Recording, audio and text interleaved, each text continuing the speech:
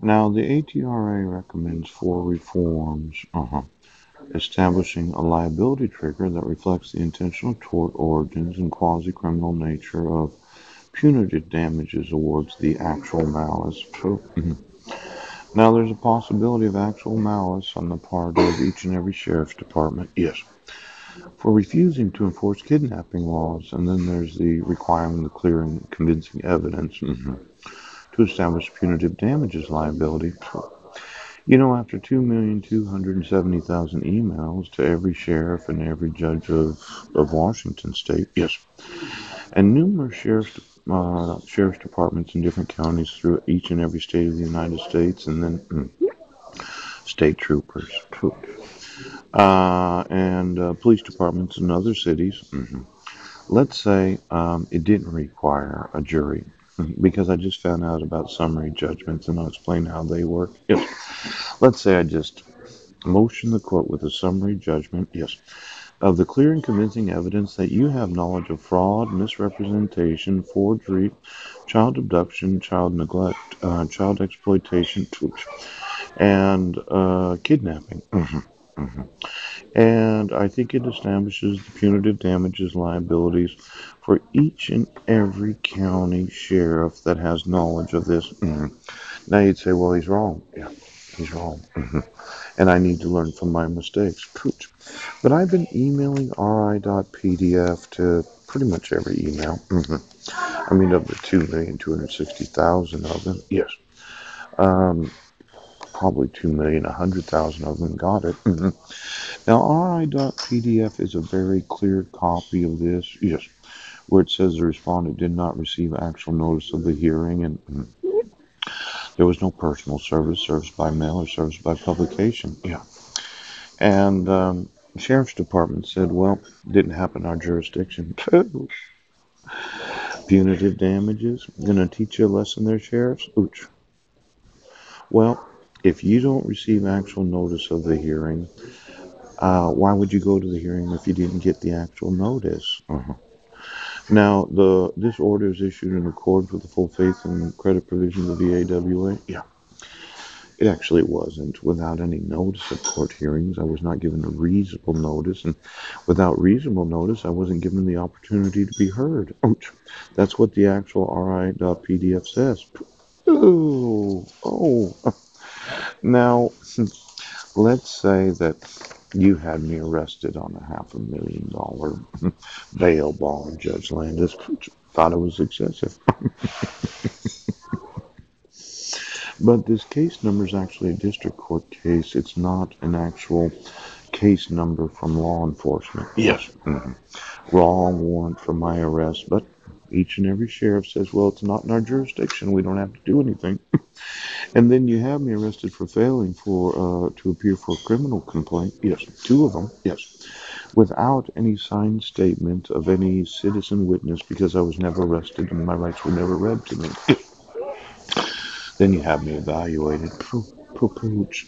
At my expense because it's to be determined how much I'm going to pay for the public defender that you assigned to me. When you didn't give me summons of court hearings and then the public defender decided to have a little personal meeting with Jack Range. Yes. Now, he's not a gay man who was tortured and killed because of his sexual orientation.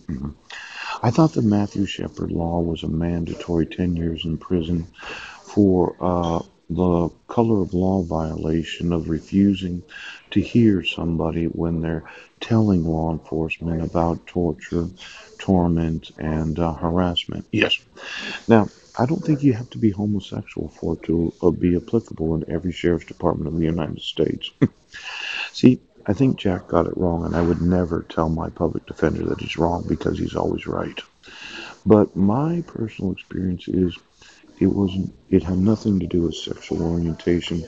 Matthew Shepard had reached out to law enforcement about the harassment that he was experiencing, the malice, the torment and torture, and eventually had him killed.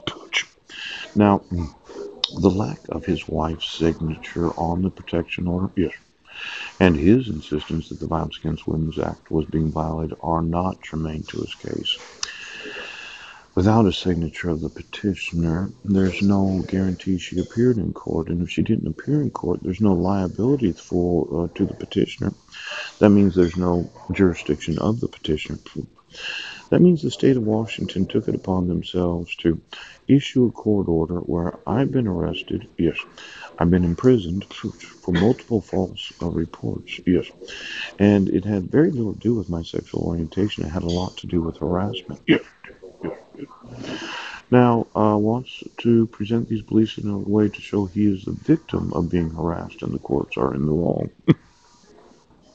There's no possible way the court could be in the wrong, not requiring the signature of the petitioner. Yes. There's no possible way the court could be wrong in using a forgery. Nope. There's no possible way the court could be wrong in not giving me notice of court hearings. Yes. There's no possible way the court could be wrong in giving custody of my sons to my wife without her acknowledging receipt of the custody order. There's no way the court could be wrong that my sons are two grade levels behind their peers in high school and quite possibly junior high and elementary school because of the court never being wrong.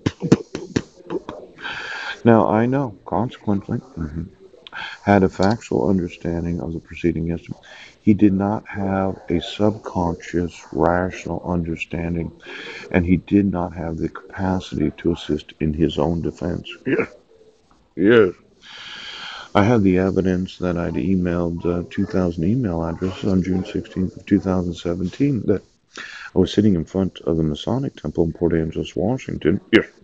And I was at the senior center that afternoon emailing law enforcement. Could have been similar to Matthew Shepard, where he was calling these different law enforcement agencies saying these guys are trying to kill me. And then all of a sudden, well, he's a homosexual. That's what happens to him.